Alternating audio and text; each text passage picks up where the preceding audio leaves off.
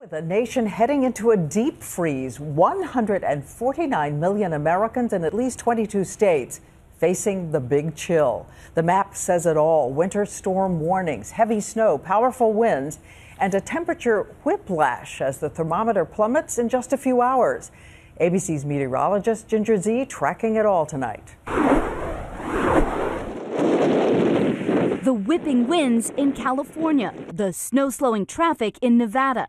A major winter storm and the coldest air of the season is gripping much of the West tonight. Citrus farmers near Fresno, California are prepping crops. We're worried about anything getting close to 32 or below gets our attention for sure.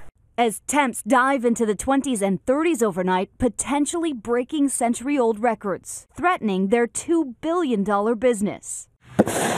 In northern Minnesota, they expect cold, but it doesn't make it easy. It's wicked, actually. I've never seen it like this before. It's terrible. It's terrible. It's too wet. It's too heavy, but we'll get it.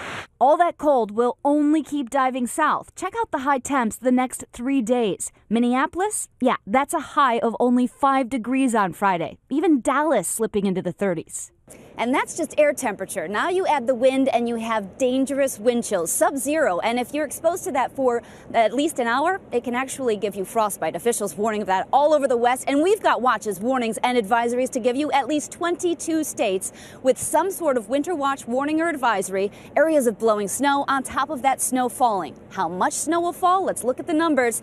Big ones for especially the mountains of Colorado. Steamboat Springs in the next 24 hours gets more than a foot. Places like Minneapolis will be slipping and sliding in more than 4 inches. Diane? A big warning out tonight. It's going to be cold out there. Thank you, Ginger Zee.